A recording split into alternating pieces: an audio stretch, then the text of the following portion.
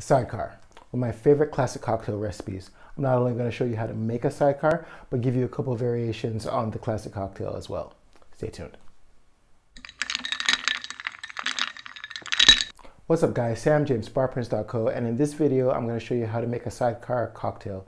Now if you're new to the channel and you're looking for the best in all things bartending and cocktail advice, go ahead and click the subscribe button down here, and don't forget to click the notification bell to make sure you never miss a new video when it comes out.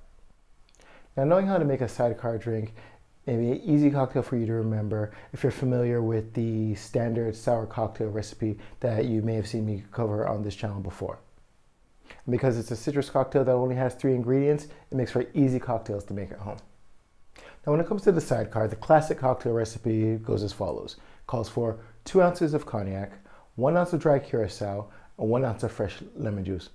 But for our sidecar, we're going to go ahead and use 2 ounces of cognac and 1 ounce of Grand Marnier liqueur as a substitute for the dry curacao. Now this is a great substitution for dry curacao since dry curacao is a orange flavored liqueur with brandy as the spirit base, and Grand Marnier is a orange flavored cognac liqueur. Now I'd love to know what some of your favorite cognac cocktails are. Maybe there's something that you'd like to see covered on this channel. Go ahead and drop it in the comments below and I'll do my best to get to it in the days and weeks ahead. Finally, you're going to go ahead and add your 1 ounce of fresh lemon juice. Go ahead and give it a good shake with some ice and double strain that into your cocktail glass. No need for a garnish, just go ahead and serve it straight up as is, ready to go for your guests.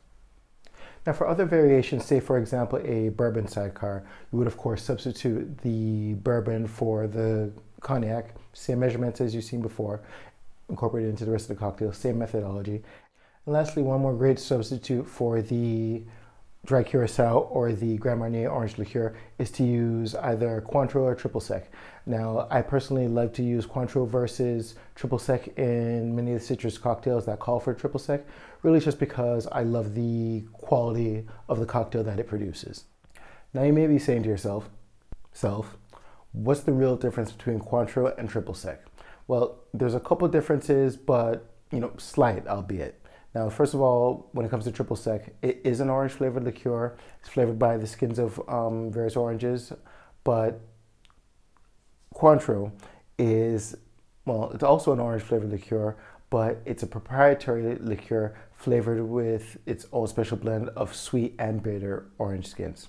The also big difference between the two of them is when it comes to triple sec, it comes in a varying range of ABV, alcohol by volume. It can go anywhere from between 15% to 30% ABV, whereas Cointreau is 40% ABV. So it's another additional factor you may want to think about when you're crafting your own cocktails if you want to give them a little extra kick.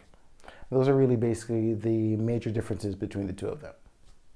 And those are my sidecar variations. Great for making easy cocktails at home or if you need easy cocktail recipes for a party.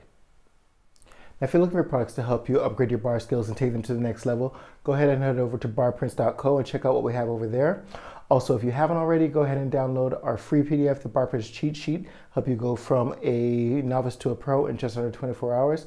Finally, if you found this video helpful, and I hope you have, go ahead and give it a like and share it with your friends. And for some more great bartending advice, go ahead and check out these videos right here. Thanks a lot for joining me. Cheers, and I'll see you in the next one.